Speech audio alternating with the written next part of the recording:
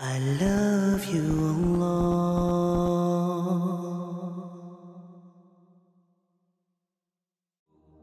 Some of the most vivid dreams that people will see in their lives are usually of their loved ones that have passed away. And sometimes those dreams have really deep meanings to a point that they scare the person that saw them. How do we come to terms with this? Are we actually seeing the dead when we dream? And I was thinking about, which dream to narrate. And I remembered this incident with Tufayl ibn Amr ad-Dawsi, radiyallahu anhu. There are numerous dreams, but I want to start with this one for a reason. Tufayl ibn Amr ad-Dawsi was, of course, famous in his interaction with the Prophet ﷺ. He brought the tribe of Daws to Islam, to accept Islam with the Prophet ﷺ, and he made hijrah. He migrated to Medina. And when he migrated to Medina, he had a man with him from his tribe. And when this man made the hijrah, left everything behind, made the hijrah with Tufayl, with the Prophet ﷺ to Medina, the climate of Medina got to him. He became ill. And as he suffered his illness, he cut his fingers.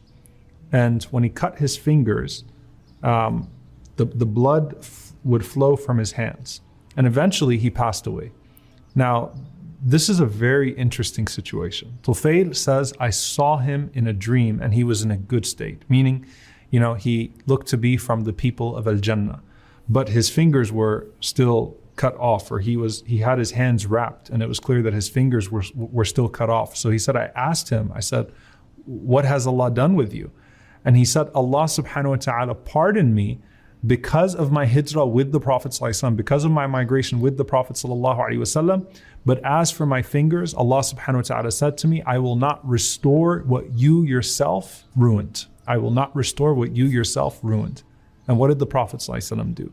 Tufayl says that the Prophet ﷺ raised his hands to the sky and he says, Allahumma wali yadayhi faghfir, Allahumma wali yadayhi faghfir. Oh Allah, and for his hands, forgive him. Oh Allah, and for his hands, forgive him. There are numerous dreams that get narrated, and we find not just from the Prophet ﷺ and the companions, but throughout history of students seeing their teachers. How do we come to terms with this? Are we actually seeing the dead when we dream? Are we seeing them? Are we seeing a representation of them? How do we come to terms with this? Well, first and foremost, establish the understanding of the dream in general, that bad dreams are from the shaitan, and we are to seek refuge in Allah subhanahu wa ta'ala from them and not to entertain them. So if you see a dream that displeases you, say, A'udhu billahi minash shaitanir rajim, seek refuge in Allah, and don't seek the interpretation of that dream. When it comes to good dreams, and when it comes to us seeing our deceased ones, of course, some people might be having, just hadithun nafs, just regurgitated thoughts. But the possibility of actually seeing a person that has passed away is established by the scholars of Islam.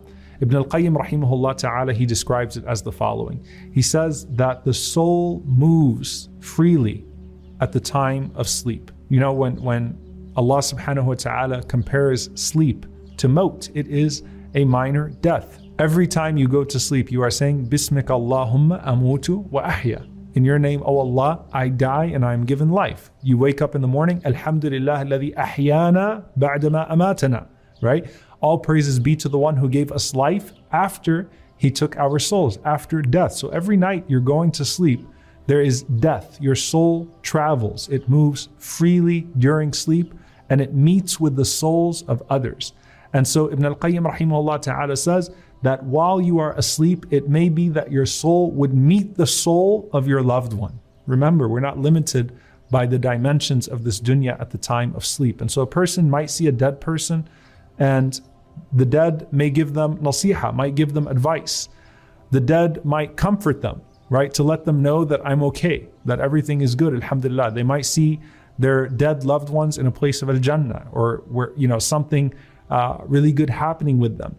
And the soul will comfort the soul of the living to say that I'm okay, alhamdulillah rabbil alameen. It might be that the dead asks the one who is alive to go and pay off a debt. Maybe they weren't aware of it. Remember, we talked about the first thing that you do for those that have passed away. So, go to this person and pay off a debt, or go seek forgiveness from this person because I hurt that person. SubhanAllah, someone in my own family, passed away in Hajj. And this was years ago. And passing away in Hajj is a form of shahada.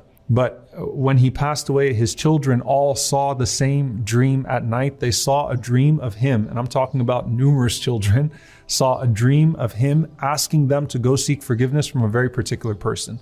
They all woke up and they all saw the same dream of him asking them to go seek forgiveness from a particular person.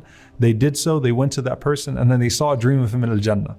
As if to say, subhanAllah, I mean, hurting people and having those things can prevent even a righteous person, a person who dies the most ideal of death, from reaching their desired place with Allah subhanahu wa ta'ala. So sometimes you might see a dream and your deceased one is telling you, go pay off that debt, go seek forgiveness from that person because I hurt that person. These are all things that we find narrated over and over and over again. And sometimes they might remind you of the hereafter.